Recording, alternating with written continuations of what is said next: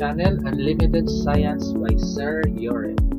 Today we are going to talk about the different forms of energy. In the previous lesson, we have learned the different types of energy. So today, let's talk about the forms. Are you familiar with the law of conservation of energy? According to this law, energy cannot be created or destroyed. It can only be changed from one form to another. And because of that, we have different forms of energy. First on the list is chemical energy. Chemical energy is the energy stored in the bonds of chemical compounds like atoms and molecules. This energy is released when a chemical reaction takes place. Usually, once a chemical energy has been released from a substance, that substance is transformed into a completely new substance.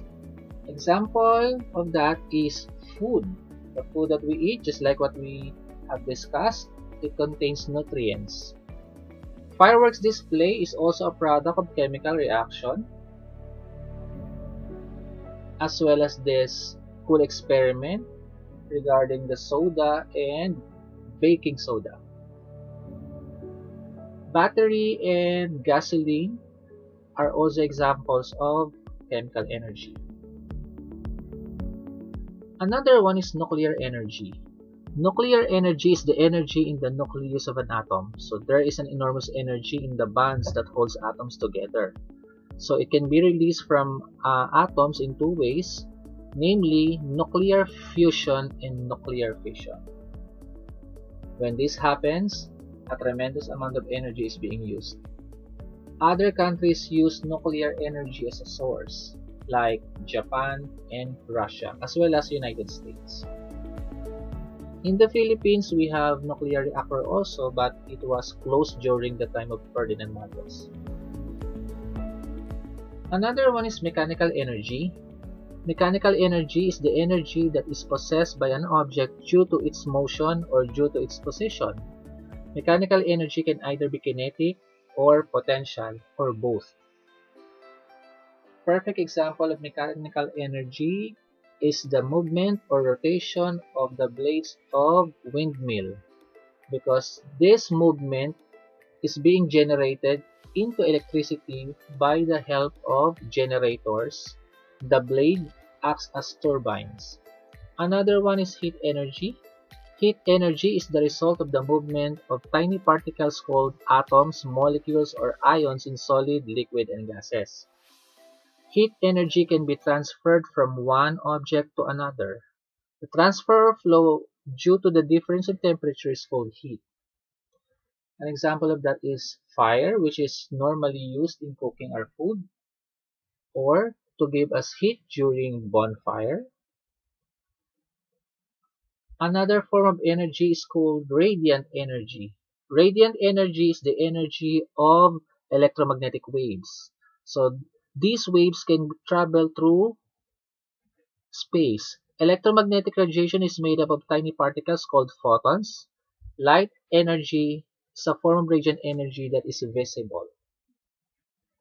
Light is a visible form of radiant energy.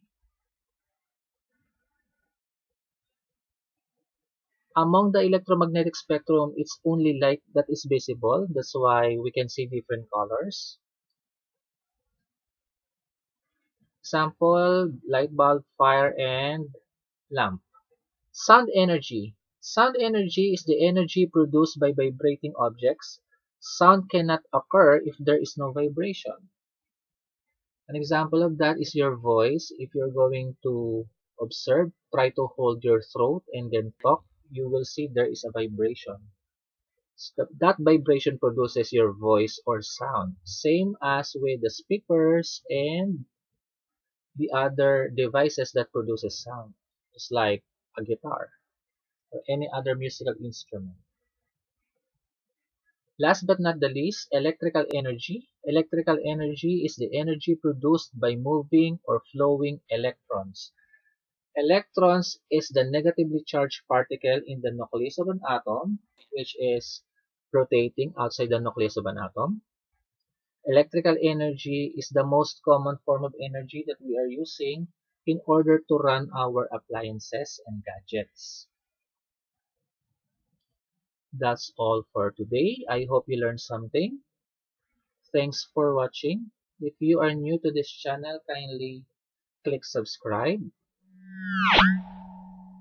share also, and give your comments.